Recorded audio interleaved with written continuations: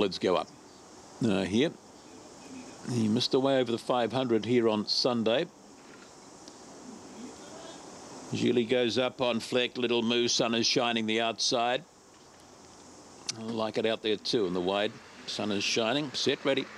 Here we go. Around it comes.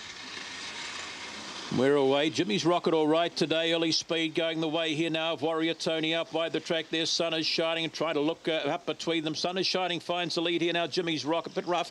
Back there we go to On Fleck. A long way back there now would have been Warrior Tony. That's been followed further back still here now by Victini G. Lee. But up they come and Sun is shining gets home over Jimmy's Rocket. On Fleck, a gap in the field here. We've got the camera. Victini on Fleck in that picture. Further back still there was G. Lee. Back there's still Little Moo, and the one that must have come to grief was Carway in the early rush. They just got real rough off the top.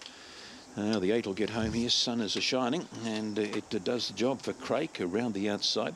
What happens here? The 5 clipped their 1, and another one got checked out of the race. So these 3 were left alone, weren't they? 8, 7, 4 and 5 here as they've gone to the line. 18 and 56, 13 and 93 home here. So they skipped to the wire all right in the event. And the first section, 4 and 63. Let's go up. Let's watch what happens. A 5 wants to get across badly, doesn't it? And does Warrior Tony. As you can see, the 6 got squeezed up in the early rush. There's more trouble into the first bend.